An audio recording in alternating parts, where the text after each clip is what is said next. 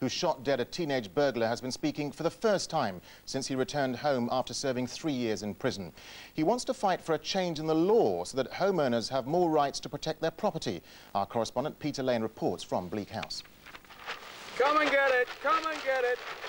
Back where he wants to be, in the Norfolk countryside, Tony Martin is trying to pick up his life where he left it before the events of August 1999. He told me he's abandoned plans to write a book and travel overseas, but will campaign for changes in the law. If anybody wants any support of my own experience, I'm only too happy to do that. And people shouldn't live in their fear in a country like this, shouldn't live in fear in the home. Jailed for killing burglar Fred Barras, Tony Martin now believes that prison sentences aren't long enough. They'd be much better if there was a deterrent so they don't commit crime, because basically I keep hearing that prison doesn't work. No, it doesn't work. It doesn't change a man. But what does work is while they're locked up, they're no problem. It's as simple as that. Are you someone you think did the right thing? Well, nobody's got the right to kill, but I'll tell you what, you shouldn't have to live in fear in your home, and you should have the right to protect yourself. There's been a certain amount of criticism. People say I'm eccentric, oddball and everything else. I'm a free spirit, and there's plenty of free spirits in this country, and it's a good job there is.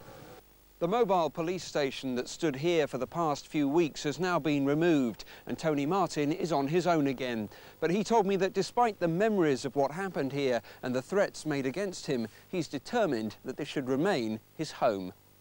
He wants normality, but knows the spotlight he's living under will never leave him. Peter Lane, BBC News, Norfolk. Painkillers such as aspirin and ibuprofen. Jailed for killing a burglar has given his first television interview since returning to his Fenland home. He's told Look East he wants to get back to farming and hopes something good will come out of bad. Stuart White began by asking him the question everybody wants to know. Are you going to move back into Bleak House or not? Is that... Indeed I am.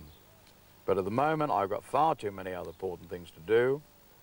And so I'm living like the SAS outside. I've got a hole in the ground, I'm bunkered in, and they'll say, there you are, he's paranoid. You keep coming back to that. Oh, I heard, you know, you hear so many different things. I mean, I really don't know. It's, everybody's got their own views. What's your view of yourself? I don't know. I think personally, let other people make up their mind. How do you see yourself now? I mean, to some people you're something of a hero. To other people, you're a convicted killer. How do you see yourself? I don't think there's many people think I'm a convicted killer. The only ones... Well, in the eyes of the law, the only ones, I'll tell you what, this is... some people think that's a bit extreme, Tony, but as far as I'm concerned, those that think I'm a convicted killer, they're the nonces of society. That's a word I'd never heard of before, but I picked up in prison. And somebody said, well, you don't understand that word, Tony. And I said, well, I do.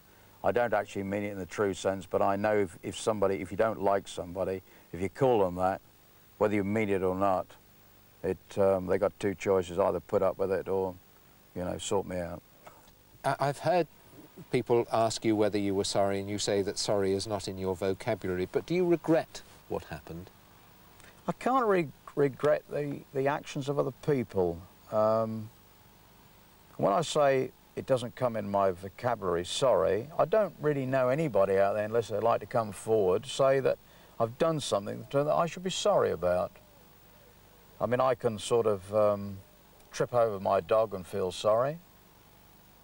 You might walk by and don't open the door for somebody and say sorry, but you can't be sorry for what happened there that night, unless it's something I don't understand. And you can see more of that interview with Tony Martin on Look East tonight, 6:30.